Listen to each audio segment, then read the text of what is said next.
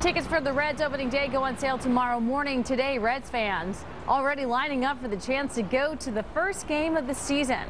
We caught up with some fans who say the wait has become an annual tradition and the cold weather won't stop them. It is going to be cold and windy, but we will be all right. Most everybody's going to have a tent. We want those tickets. We got some blankets in there. We got a couple of heating pads. Nothing we wouldn't do for the Reds. Those who snag opening day tickets also come away with a ticket to the Spring Showcase game on April 3rd. There are only 1,500 opening day tickets available.